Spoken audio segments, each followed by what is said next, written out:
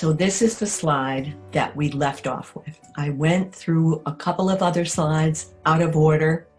So I'll just go over this slide briefly again and then go through the slides in order to the end that we didn't get to in the presentation on the brain and grief during COVID. So this is from the work of Jack Panksepp, who developed the field of effective neuroscience, the foundations of human and animal emotions. So we were looking at the fear circuit and then the panic grief circuit. So here we're looking at anxiety, the panic grief circuit, and also very much distress, separation distress system. So he finds this very much akin to grief, how we feel when we are separated from our beloved. So how they discovered this circuit with the effective neuroscience was with distress vocalizations with little mammals. So they are seeking reunion, this little guy here, seeking reunion with the mother. Here she is down here. And it's the social bonding that is so important. So the distress is aroused in the parent, and then the caretaking system is aroused in the parent. So when they hear the distress call, they get distressed. And in order to quell that, and of course, take care of their young, they touch them, hold them, feed them, whatever's called for in the moment. So this touch and contact quells and settles down this distress, this panic. And interestingly enough, Damir Delmonte teaches us that touch is the first sense to develop in utero. So that tells us that it's pretty important and pretty sophisticated. So of course we know with our human babies, we have here the gaze with the mother, of course, as well as the touch. And thinking of how mothers will be so distressed when their baby is crying and just do anything that they can to help to quiet them down. Funny little voices and songs and little rocking back and forth. And so this is part of our mammalian brain, our limbic system.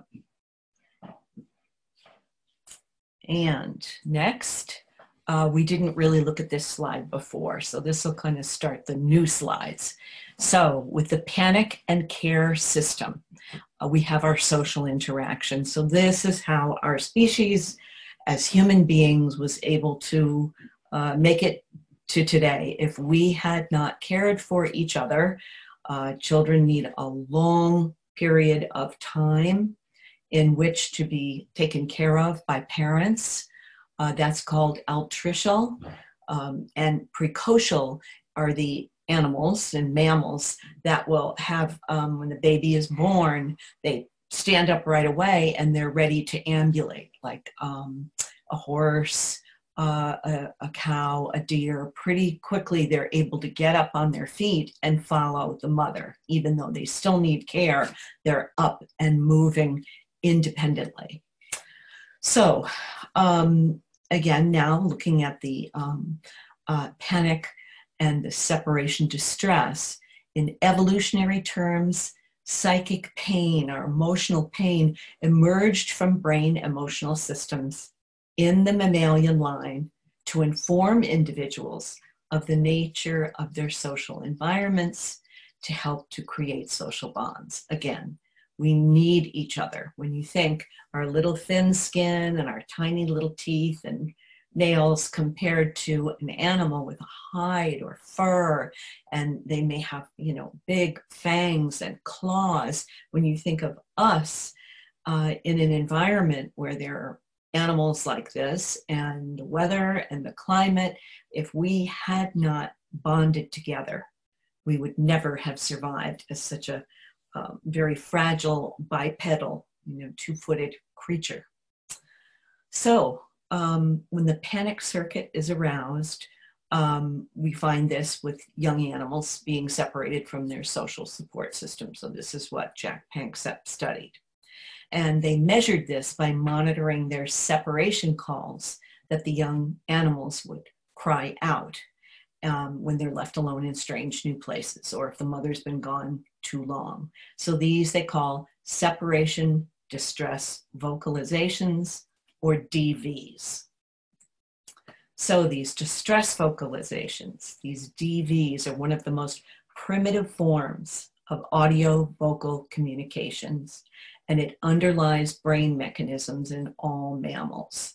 So what's interesting is the specific brain area is the inferior colliculi in the midbrain. We looked at the superior colliculus in our other slides. So here it's the bottom, the red, is that in the midbrain where these calls originate from, or this part of the brain is very much involved in creating these distress vocalizations. And interesting that the superior colliculus is right here above it. So the arousability of this system is very much related to reptilian place attachment. So reptiles are cold-blooded, and they need to know where to find warmth, and of course, where to find food and water and shelter. And so this is a very basic need of place, the right place to be able to survive. So the place of the young with their parent is imperative. So when we think of people with developmental trauma, with very difficult childhoods, and then you put this era of COVID, and for those of us that feel we had the good enough childhood or a very good childhood, whatever, nothing's ever perfect, but the challenges and the kind of separation we have from people in our professional life, certainly in our family life with our friends, but also with our colleagues and with our work, can make us feel very distressed at a very primal foundational level. And when you think of Maslow's hierarchy of needs, place is one of the first, along with the absolute basics of life: food, shelter, and a place to be. So this neural nature of the separation distress calls and social attachment systems, I can't see it here on the slide, so I'm looking at my little, you'll be getting this, the handout. It's closely related evolutionarily and neurochemically to the systems of love and nurturance. Again, the care circuit, just underlining that this grief, separation, and care very much intertwined. Those we care about and love, we're going to feel worse about when they are gone, or if something is not right with them. Our system gets very stirred up, distressed, upset, worried, whatever, because we care so deeply. So these different primal emotions, of course, interdigitate with each other. And here we see this little bird. Even though not a mammal, birds are highly intelligent. And this little bird was taken in the lab from its mother. And even the hands of one of the researchers around the baby bird made him quiet down, or her quiet down. And so the proximity of the caretaker can decrease these distress vocalizations, the DVs. It's the separation and reunion. And when you think of the great stories in our culture and in history, movies, so much about separation and then reunion.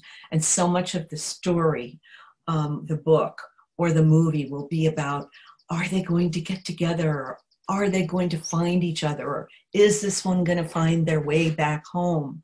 The separation and reunion is at our very core of what makes us feel safe and secure. So, obviously all along the way, growing up and into our adult years. And then when something happens like COVID, we are shaken at our core. And in some ways with this, with COVID, to be reunited with life as we knew it, the grieving that is going on around my life the way it was for us here in New York and New Jersey on the East Coast in the US around, beginning to mid-March is when we started to shut down and shelter in place. And so thinking of life in February or January last year, our life pretty much as we knew it, this is a huge change. So, and then this is kind of an interesting piece that the distress vocalizations, Jack Panksepp theorizes that possibly this is the roots of depression. So with the young, here we have the little young bear here without his mama, and he's starting to look pretty upset or low. And as time passes with no return of the parent, this despair response, depression sets in, and the survival functions of it are that predators are no longer signaled by the continual distress vocalizations. And there's a conservation of energy on the part of the little bear because he's not crying out and calling, or she isn't anymore. So hopefully this little one stays alive in hopes of the parental reunion. Maybe the mama comes back with some food to eat or leads him to where there's water, who knows. But it's a very interesting thought that this time passing and the important parent figure doesn't return, that the system goes into a kind of collapse if the crying out lasts for quite a period of time. So it makes me think of the babies that in the 1950s, we had a doctor called Dr. Spock? Because I'm thinking of the character of Mr. Spock on Star Trek, and Dr. Spock was very different than that. Dr. Spock talked about letting children cry it out, and not children, babies, that babies would just cry themselves into a little puddle of this, like this little bear, that Jack Panksepp is saying possibly are the roots of depression. So again, this era of COVID can reawaken for people a lot of this attachment world and experience and feeling.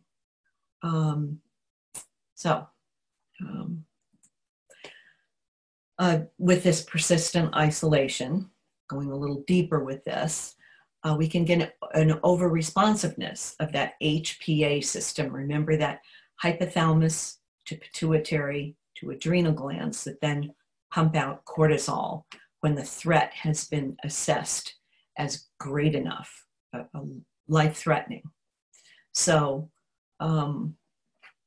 then the little one just stops those calls and those cries and the despair and the depression following long-term loss and separation. So here's one of the little monkey babies from the Harlow monkey studies of the 1950s. They were taken away from the mother and given a wire mother with some milk or some food, or this cloth mother. They preferred the cloth mother. So how much the comfort and the closeness and the softness is desired. And it's just heartbreaking what they did with these little monkeys. Anyways, so this deep psychic pain, deep emotional pain and distress that we feel, certainly with being separated, evolved from more primitive distress mechanisms, and they are the ones that mediate pain and coldness.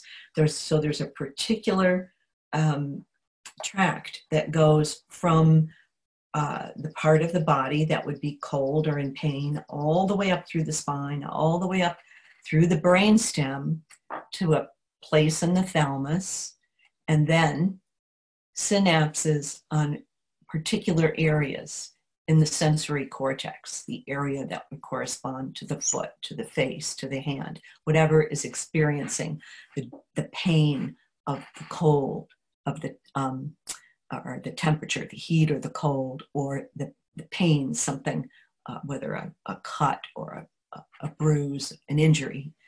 So the different names for this are the spinothalamic tract, and we do have that article in our Brainspotting manual. I believe it's in phase 2 that Frank Corrigan, who had talked about first recruiting the midbrain circuits and looking at the superior colliculus in that midbrain, that we have that bookmark that is going from the retina to the superior colliculus in the brainstem and then directly back to the visual cortex, where other visual streams take another route going through the thalamus. So that superior colliculus is the quick, fast track. So this is a very old tract, and he talks about this in his next article with what he thinks is going on with brain spotting. This is also called the anterolateral pathway or the pain and temperature pathway. So when you see these names, you know that these have to do with pain and temperature, and that our emotional system that feels that pain and that distress of being separated evolved out of this line, this pathway. It evolved from this. So I didn't get to these slides. So this is from Damir's 2-day seminar that he has every year in December. The most recent one was the second one on the brain, neurobiology, and attachment. So, of course, looking at all this, grief, the brain during the era of COVID, trauma, attachment, PTSD, dissociation, all of these have such an impact in the COVID era. Of course, they have an impact when there's not COVID, but any traumas, David says, any trauma we have wakes up other traumas going back to the original trauma. Our attachment system, whether we had that good secure attachment or an insecure attachment or disorganized attachment, this will come to play very much in our shelter in place, in our not going to work. These issues from way back can be touched upon for people. So just considering with your different clients what is emerging in them as we're going through more months of being away from other people, for the most part, away from large groups. There's some opening up now, at least here in the US, but not what it was prior. And of course, PTSD. Anybody who has experienced this or is experiencing it now, that things are waking up from past traumas, is going to be affected. And of course, dissociation, where David is talking about that we're going back and forth between these different states of being, the survival defensive programs that we talked about earlier in this discussion. So dissociation really being a big one, that something that is constantly now still around, and we have a lot of uncertainty about, and brain spotting is so much about the uncertainty principle. It just can get to be too much, what we're going through and learning about COVID, and who can we see, and how are we safe, and can we go back to our offices, and how are we working with telehealth on screen, how many hours a day, that we just either need some distraction or we just ourselves dissociate and just sort of go somewhere for a while. That it's to be expected to not be hard on ourselves, and to teach our clients that this, if this happens for them, just, not to worry about themselves, that it's very normal in this very challenging period of time, to normalize a lot of what they're going through. And David talks about developmental trauma can really be hardwired throughout the brain, different than when he talks about the trauma capsules. That may be for someone that, again, had that good enough upbringing where they felt mostly safe and secure, but they go through a terrible trauma of some kind, a very bad car accident, or were involved in 9/11, or one of your earthquakes that you had in Indonesia, that it's more that trauma capsule. It's a neural network that when something in the environment has a piece of what was experienced at the time of the trauma, it can wake it up. And then there's the PTSD sort of reaction that's going on. But with developmental trauma, when it's before age 3, the only memory that that little child has is implicit unconscious memory that we were talking about before, made by the amygdala, the assessor of, is it safe and warm? Is it okay? Am I not sure? Is it life-threatening? And the hippocampus coming online later, around age 3 in life, where the explicit memory, the autobiographical remembering, oh, this happened yesterday. Oh, that was last year. And of course, when you're 3, you're not going to be remembering, oh, that was last year. But as the child is growing up, this capacity, this explicit memory capacity is developing. So our attachment is in the limbic system. That's the mammalian brain. That's what we're looking at with Jack Panksepp's work, that foundation of human and animal emotions. And what we find is that oxytocin, that feel-good chemical that comes from, when we looked at the hypothalamus, the same area that will get the corticotropin releasing hormone ready to signal the pituitary and then the adrenal to start cortisol. That same part in the hypothalamus will also produce oxytocin, and oxytocin helps to boost serotonin. So they like to use these fancy words, right? So agonist. An agonist is, many of you may know it, I didn't before I started studying neuroscience. It is a booster, so it helps. So if you've got the oxytocin and the good serotonin levels, you've got that good feeling going. So this is where, again, a challenge, because we can't be around maybe the people that mean the most to us. We might be able to see them on the screen. Maybe we can't be physically in touch with them, literally in touch, the first sense to develop in the brain in utero, as we saw. So the challenges, again, for each client, just to be thinking when we look at each of these different areas, what's going on for our client and how can we be most helpful and empathic and attuned to them. And PTSD on one end of the scale and dissociation on the other, in the limbic system and the brainstem. So in the brainstem are those survival programs, in the PAG, the periaqueductal gray, the fight, flight, freeze, faint, dissociation. So let's look now at that.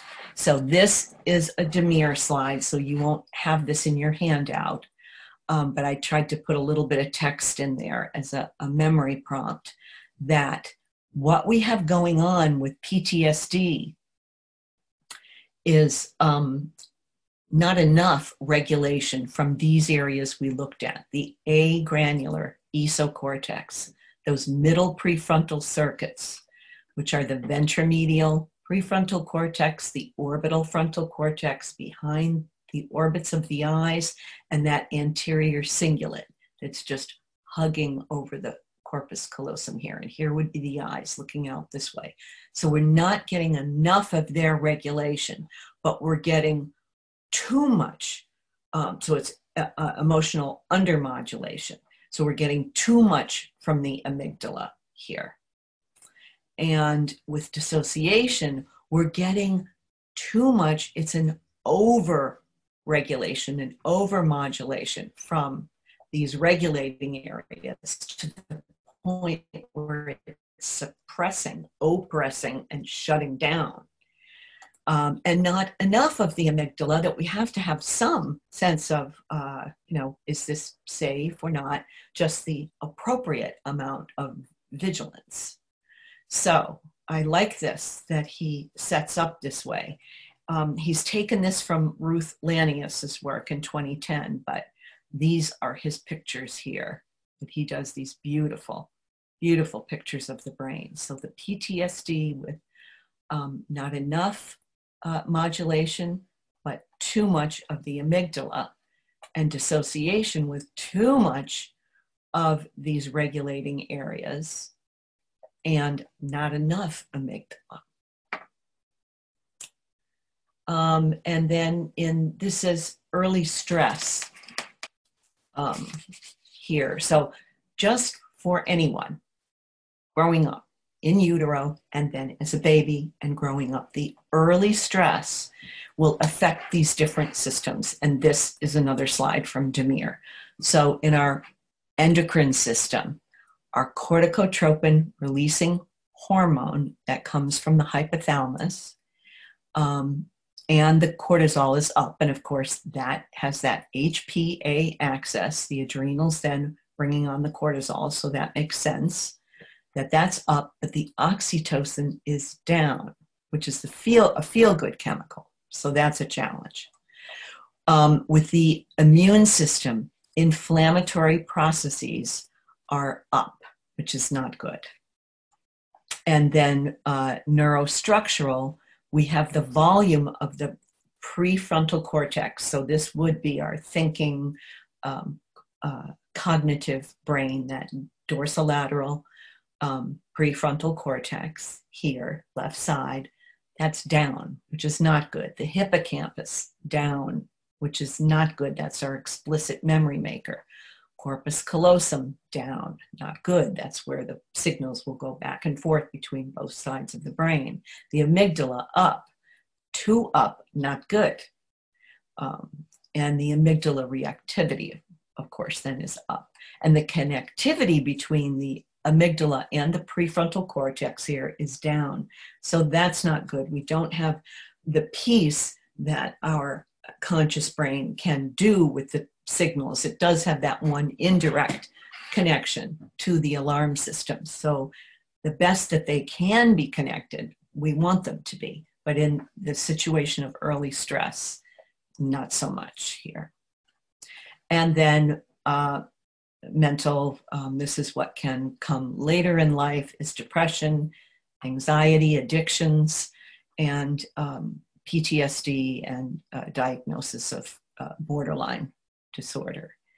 And for somatic, all these cardiovascular diseases, COPD, which is the, I'm not getting what each initial means, but it's a lesser lung function and getting worse all the time. This one, I'm not sure what that one is. This is in, I don't know that one. And diabetes, of course, chronic pain, and autoimmunological diseases. So early stress is a lot, of course, a lot of problem for the individual. And so you've got this, if you have this situation, and here we go again with the brain and grief and in COVID, how greatly challenged people can be who have had this early stress, and how we work with them is so important. So for the brain spotters in the audience, I really feel, to me, the biggest one is gaze spotting. I think I mentioned before that I wrote that article in The Power of Brainspotting. And I really talked about using gaze spotting so that we're not interrupting too much, and we're not giving too much for the person to think about or do, because during grief, that prefrontal cortex just tends to shut down. We really are challenged cognitively. So where the person is naturally looking, that's the gaze spot. They're either returning to a place to look often, or they're just kind of off there as they speak, or maybe they're not even speaking. They just have that stare. So harnessing that can be one of the greatest ways to work. And I think I spoke about before, I have, for the brain spotters, again, I have a video on brain spotting and telehealth. And I go into a little more about each of these setups in that. And there is a handout for that as well. You can email me. You can private message me through Facebook practitioners.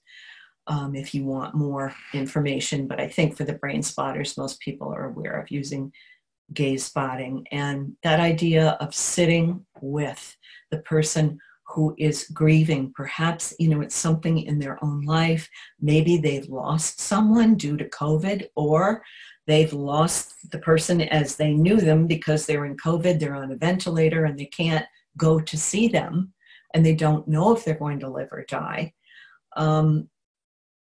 Just being with that person, it can be very hard for people to just sit with someone who's going through such a terrible, traumatic time, and not be saying too much. Let it come from them. And I think that's where the gaze spotting is so helpful, and our presence is so helpful. Their limbic system is picking up ours, and picking up our attunement and the way that we're listening to them and the way that we're with them. So another way, of course, that you can work is the body resource. So finding where in the body they're calm, grounded, and centered, or if they don't feel that, where they're neutral. If they don't feel that, then the less bad place, the place that doesn't feel as unhappy or pained or whatever the activation is, just feels better than that somehow. And having them get a brain spot based on the body resource. Of course, the one eye, you can see which side feels better and whether you get a spot on that or you just have them, maybe the one eye is just enough. Using the advanced body resource, I really think this might come more later with losses people have had, because it's a lot going on that you're doing with someone. You're having them get the eye, then you're having them with the inside window get the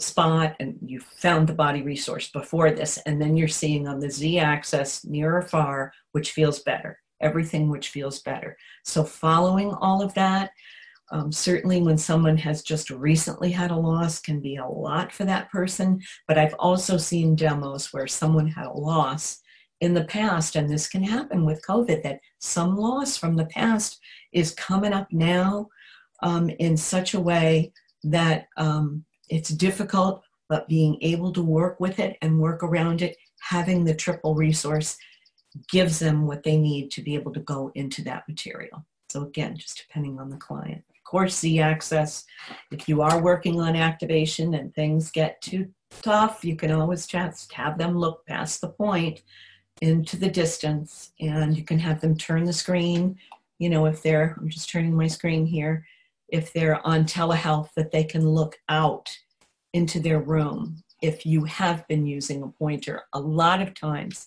people have found something when you're working telehealth in their environment. So maybe they found something and they found an area, but they put a little cup like on a table, and maybe then what they're doing is looking past that cup to get the Z-axis. Dream spotting. This is from phase 4. Dream spotting is just simply asking the person when they've spoken about the dream, where on the back wall, or where on your wall, if we're doing telehealth, do you feel that dream? And then you just work with that spot. Again, I have all this in that handout and in that Brainspotting and telehealth Zoom recording. And then double spotting, you know, maybe somebody's even on a resource spot, or maybe it's in their room and they feel like somewhere else feels even better. Or perhaps you've been on the activation spot. So I think depending on the type of loss, on the rawness of it, when I think of the pain of losing someone and the early stages of grief, I think of gaze spotting. So that's my thought there. Oh, and we're done now. Okay, so thank you. Of course, thank you very much. And here's me, if you want to be in touch with me here at this email. You know, if you have any questions, you know, things that came up particularly in this portion that I'm going through the slides where you weren't able to ask some questions like we did when we were in person. And then here's Damir's information. Please visit his website, see all the beautiful pictures of the brain he has, and please visit the YouTube channel. He has some 2 and 3 minute videos that he's put together that will make a 20-minute long video that he calls 20 minutes to the brain, something like that. But it's about the brain in 20 minutes. The brain in 20 minutes, that may be it. And he keeps adding sections on so you can see that. And it's very helpful to him if you can leave a comment there on the YouTube channel. And then, of course, for those who aren't brain spotters yet, hopefully, we're hoping that some of you will decide that you'd like to train with Inya and Adit if you're in Indonesia, or if you've been watching from another country, that you go on brainspotting.com and find out where there's a training near you, and that you join our wonderful Brainspotting community. It is a wonderful, wonderful group of people all over the world that work with this wonderful neurobiological method that addresses where you look affects how you feel, and using that visual field in order to help the brain know what it knows so well how to do under the right conditions to come to that homeostasis and restoration. We started out talking about those three: the survival, then the homeostasis, then the restoration. So the brain spotting seems to help very much for the brain to be able to come to homeostasis and to restoration in the appropriate, of course, situation. We certainly need our survival mode in our brain when that's called for, and that will always be there for us. So thank you again very much, and thank you, Inya and Adit. This has been a wonderful opportunity. So take good care, and I hope I'll see you all again somewhere along the way. Be well and be safe. Bye-bye.